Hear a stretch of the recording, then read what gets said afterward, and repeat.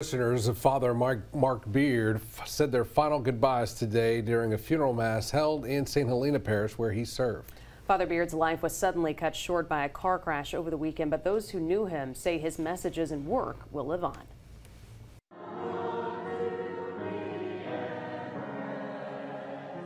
Most people will never know the impact they leave on this world. But in the case of Father Mark Beard, his impact is as clear as this packed sanctuary in Amite. To say that Father Beard made efforts sounds like nothing when we consider the actual extent of his labors. Father Beard answered the call to enter the priesthood later in life. But it's that extra life experience that his parishioners and friends say made him such an exceptional pastor. Perhaps that's why the memories shared during his funeral mass brought out joy and laughter instead of sadness at his loss. You know what it means to have a son or a daughter, okay? You don't always agree with them. Sometimes they go off on their own, and sometimes you think they're telling you everything, but they don't always tell you everything. And so I think Mark and I had that kind of relationship, I believe.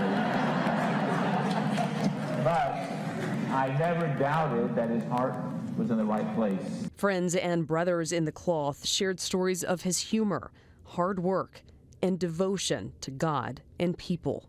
And to show just one small example of his thoughtfulness, making sure that every employee of the Waffle House had a Christmas present from St. Helena every year. Although his mission was cut short, those who knew Father Beard take comfort in knowing how far his work reached. That was the why of Father Beard's priesthood, that through Christ and his church, each of us would gain heaven.